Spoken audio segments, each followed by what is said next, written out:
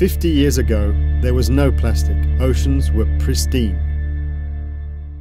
Today, plastic debris covers 90% of our oceans and affects all marine life, from birds in their nests to fish in the depths.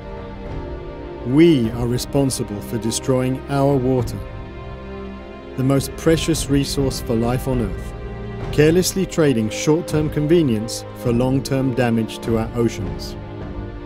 We can't let this stand. We need to act.